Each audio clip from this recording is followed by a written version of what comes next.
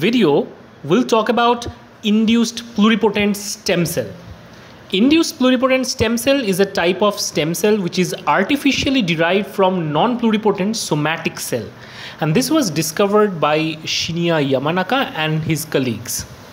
So Shinya Yamanaka got the Nobel Prize in Medicine and Physiology in 2012.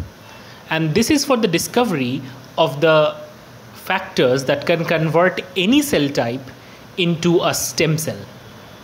So these factors or set of transcription factors, which are known as Yamanaka factors, has the capability to transform somatic cell into iPSCs. So these transcription factors are OCT4, SOX2, c-MYC and KLF4. So the key features of iPSC is they are pluripotent. So they can give rise to 3 germ layers. They have the capability to form ectoderm, mesoderm or even endodermal derivatives. They are self-renewing, that means they can proliferate and has the capability to differentiate into specific lineages. Now let us try to understand how researchers can make the iPSC in the lab. So obviously these kind of conversion of any cell into a stem cell requires reprogramming, and this reprogramming can be by integrative methods or via non-integrative methods. In integrative methods, which were old school, retroviral or lentiviral vectors were used to give these transcription factors into cells. Now in non-integrative methods, Sendai virus or episomal plasmids are used. So problem with integrating method is there is a risk of insertional mutagenesis in that case. In case of non-integral method, it is basically preferred because the chances of incorporating a mutation is less, and it is preferred in clinical settings. So let us talk about the first experiment that happened. So there was some mouse fibroblast and there were viral transduction of these factors OCT4, OCT3 or OCT4, c-MYC, SOX2 and KLF4. Now after the transfection process, after the transduction process, these transcription factors were misexpressed. They are not supposed to be present in the mouse fibroblast. They are artificially expressed in that cells, and eventually the cells get converted. And they converted into something called induced pluripotent stem cells. These stem cells has the capability to generate mesoderm lineage, for example, blood, muscle, etc. It can give rise to ectodermal lineage, for example, neuron. It can give rise to endodermal lineage, for example, pancreatic endocrine cells. So these iPSCs open the door for humongous clinical applications. But question is, how at a fundamental level Yamanaka factor can do these transformations? These transformations are quite difficult, right, to imagine. So let us try to understand what really happens when Yamanaka factors are added. Inside the cell, the DNA is compacted in form of chromatin.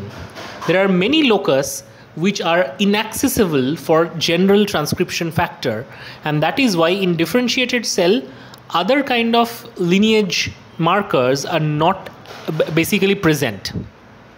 So basically the nucleosome is tightly wrapped around histone, preventing the access to the nucleosome. But Yamanaka factors are very different. They are known as transcription factors, which are pioneer transcription factors. So they can access the chromatin even if the chromatin is condensed. They can latch onto the heterochromatinized regions and eventually open the chromatin region. That lead to transcription of many genes. For example, KLF4, OCT4 and SOX2 give rise to the transcription of NANOG, ESRRB and endogenous SOX2 and NANOG gene. So all these loci get opened. Now overall, there is an important process.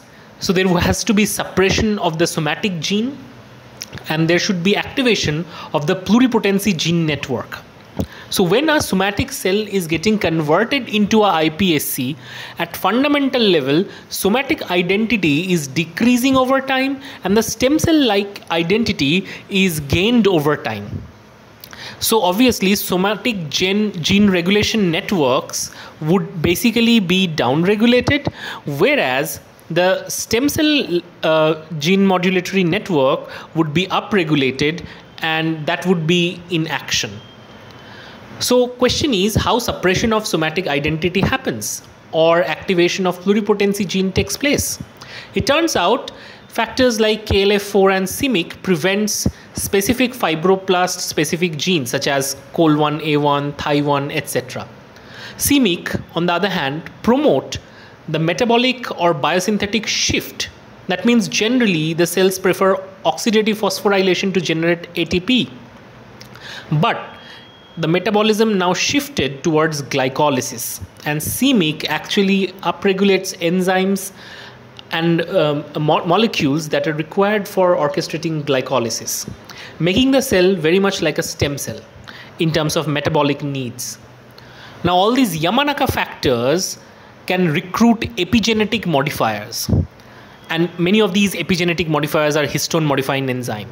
For example, it can recruit HAT for adding H3K27 acetylation, which would open up certain region of the chromatin. It can also recruit HMTs or histone methyltransferases. It can give rise to H3K4 trimethylation, which is activatory in nature. Then DNA demethylases can also come into the play and can be recruited by these core transcription factors. And this would remove methylation from pluripotency genes and make this circuit of pluripotent genes active. They also help to erase repressive marks. So all these things lead to a dynamic shift into the chromatin architecture. In short, the chromatin of that somatic cell eventually becomes more like a stem cell chromatin, and that lead to the production of genes and machineries that are important for maintaining pluripotency or a stem cell like state. So it all boiled down into the chromatin and how Yamanaka factors can alter the chromatin architecture. Here are the quick discoveries that really changed the field of stem cells. So first embryonic stem cell was actually discovered in 1998. From that time, one of the big shift was 207.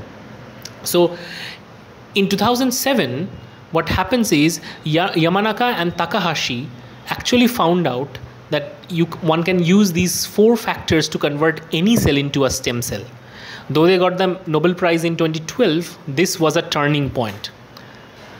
By 2010, the first clinical trial of stem cell therapy took place.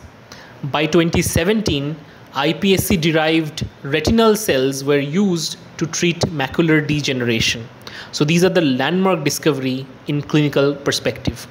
But what are the clinical applications of iPSCs? Let us devote some time on that. So first, iPSCs can be made from any patients to understand the disease pathology. iPSCs can be used for gene therapy. We just heard about the macular degeneration treatment. iPSCs can be used from the patient for grafts. For example, there is a 3rd-degree burn, there is a skin graft required. Patient's own cell can be converted into skin cell and can be used as a graft. And lastly, it can be used for precision medicine, and it can be used for screening drugs and testing efficacy of the drug, and it kind of creates a tailored treatment strategy. So macular degeneration is a situation where the central part of the retina, which is known as macula, is getting affected. And it generally happens in the old population. In 2017, the first iPSC-derived retinal cells were actually transplanted into the patients with macular degeneration. And this is led by Masao Takahashi, a pioneering ophthalmologist and a clinical stem cell researcher. She took skin biopsies from the AMD patients, converted them into iPSCs using the Yamanaka factor. And eventually, she grew RPE or retinal pigmented epithelium cells from these iPSCs, because iPSCs has the capability to grow any part of the these 3 different lineages, right? And these RPEs were injected into the retina of a patient. And guess what? The patient was actually cured. There are other applications of stem cells and stem cell therapies. For example, a patient is facing a third-degree burn, so a graft can be added into that region. But many of the cases, graft is rejected. Recovery happens when their grafting is proper. So, in order to avoid the immune circumstances, one can literally take the skin cell from the patients and create iPSCs and make artificially a monolayer of skin cells, and artificial skin can be grown in the lab, and ultimately it can be grafted. In that way, the own skin graft would not be rejected. Now, there are other applications of stem cells. For example, studying the human brain. A developing human brain is very difficult to study. Scientists use monkey and mouse brain to understand what really goes wrong in human brain and how human brain develops.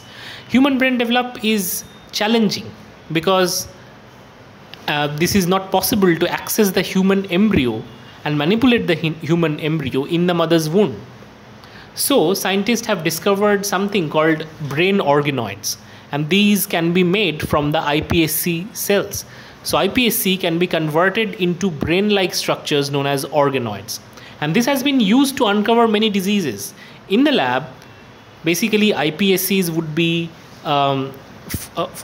dissociated and an aggregate would be formed known as embryoid bodies. These embryoid bodies can be guided through morphogens to differentiate into specific lineages, and an organoid would be formed. Using this strategy, scientists like Madeline Lancaster found out what goes wrong in the patients with microcephaly. So skin cells from microcephaly patients and a typical individual was taken, and it was found out that the brains or the brain organoids develop differently in the patients with microcephaly. And this was one of the landmark discovery which used the iPSC technology to understand how brain development goes wrong in many diseases. So overall, we looked at the induced pluripotent stem cell and its application in medicine and biology. So I hope you like this video. If you like this video, give it a quick thumbs up. Don't forget to like, share and subscribe. See you in the next video.